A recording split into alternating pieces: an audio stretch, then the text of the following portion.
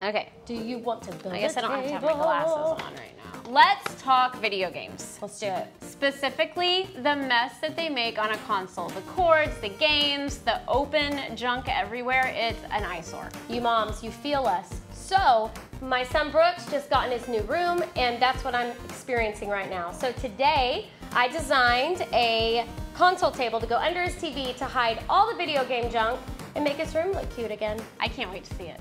Me too, but you gotta help me build it. I'm feeling inspired. Okay, well, just wait till you see it. Let's go. Okay.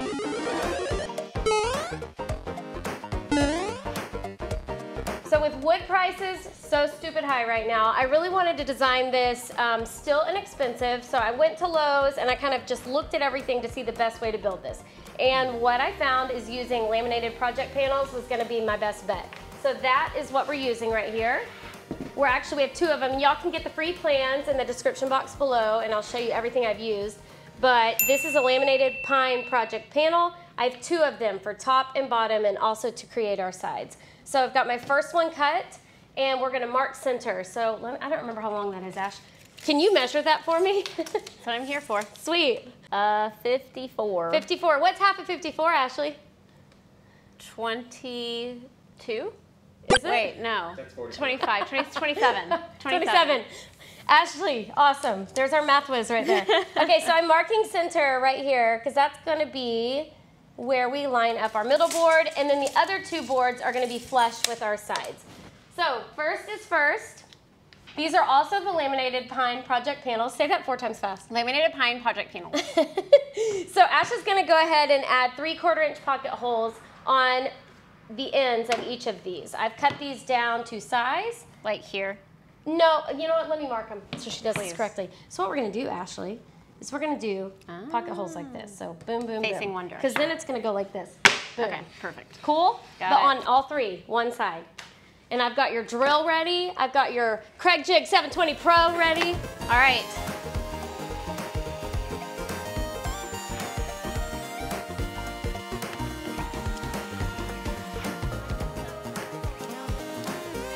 All right, so what we're doing now is we're going to add these boards to our top board. So you want to keep in mind the one we're using right now is going to be the actual top of the table, and then the one we'll add last will be the bottom of the table. So I'll start with the center one. I should probably mark center right here too, not just on one side. Throwing things around. I'll tell you what, I'm mad about summer. Okay, I'm going to add a line of wood glue, probably way too thick. And then we're attaching these with pocket hole screws and wood glue. I am attaching this end board with 1-inch pocket hole screws. This laminated pine is a little bit thinner than the 3/4 inch board, so you just want to keep that in mind. We did drill 3/4 inch pocket holes, but we are using 1-inch pocket hole screws. So at this point, we've got our sides on the top of our table, and we are going to pause and add our hardware now. That way it's a lot easier to access it once we put the bottom on. So pause. So pause. Hardware time. So Whitney found this hardware on Amazon. I love it. I've never seen it before, but this is a magnetic clasp, and this piece will go on the door, and this piece goes inside of the cabinet. So we're going to line it up flush to attach it, and I'm going to go ahead and mark where to put the holes. I'm using my Craig Quick Flip, and I'm just going to do 2 little starter holes. All right, that one's on. Now for the next one. Okay. Now that we have the magnet closures done, we are going to add the base of the table. So Ash has added a line of wood glue on our support boards, and this is our base, which is the exact same size as our top. And we're gonna get that set in place. Okay, and what we're gonna do for this part, guys, is we're gonna use our quick flip, which is over here, because this will allow us to countersink these screws, which is really awesome. And I'm gonna create just a few, probably 3 of these. Cool. We're gonna do it on our middle board as well. Now we're going to quickly flip, and then we can attach all of our screws. The front of our table is a 1x6. And what we're gonna do is set it in front, and I'm gonna mark both sides to get an exact cut here. And then I'm gonna take it over to the miter saw and get it cut. That would have been really bad if it hit her face though.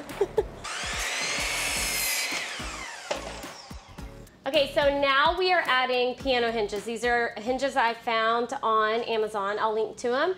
And I'm gonna do 2, 1 on each side. So I'm going to go ahead and mark this real quick because I'll probably want to pre-drill with these now that and we're just lining this up with the top of the hinge just right over the edge of the table. So we know where to drill our pilot holes. And this just gives us a little pilot hole since the screws are a little bit small. I did also find the screws on Amazon because these hinges do not come with screws, so I'll link to those as well. They're super inexpensive and they're good screws too. So what we want to do is, this is going to be, again, the bottom of our table, so the hinge will sit right here. So we're actually going to open this up and line it up with our pilot holes. And these are not magnetic screws, which is so awesome. So I'm just going to line up my first one and get that in place. And then we'll attach the other screws. Okay, I have our first hinge installed, and I'm gonna let Ash install the second one.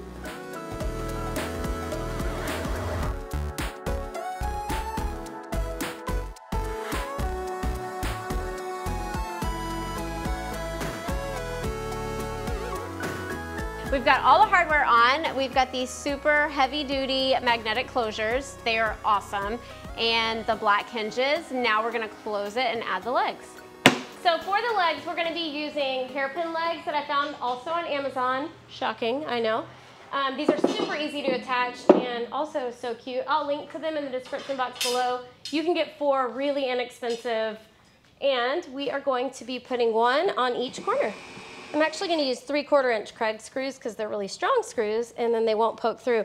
One thing you'll note too, guys, is we did leave the back of this open, and that's to vent all the video game goodness that's going to be in there. So you won't see that it's open, but the cords can just run through the back and give us plenty of ventilation as well. Whitney, what is your favorite video game when you were growing up? Super Mario Brothers.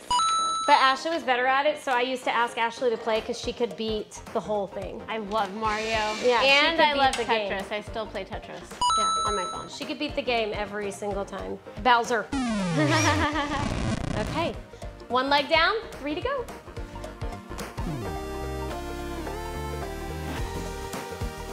Okay, we've got the legs attached. Now we're gonna flip this table over and get it stained and then fill it up with some video games.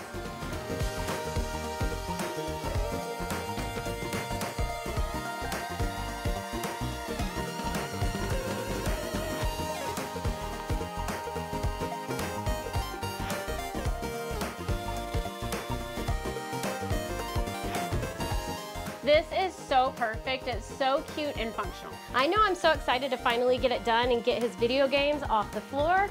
And I'm super excited about the shelves we'll be building next too. Make sure to subscribe to our channel so you don't miss another video. Happy building! Console table we're building. These are also the laminated prime. Okay, We're so funny. We should like really be on Comedy Central or something instead of. And I'm gonna do 2, 1 on each side. And before. Sorry. Bless you. That's my first blooper. Way to go, G. So, all right, so I have, did I do this right? I feel like I did it wrong. What you want. You know I got it. We've got the super heavy duty metal, so we've got, okay. And we've got the super heavy duty magnetic, Closure. sorry. Okay, all right. Let That me get magic only happens once. Yeah. Like that.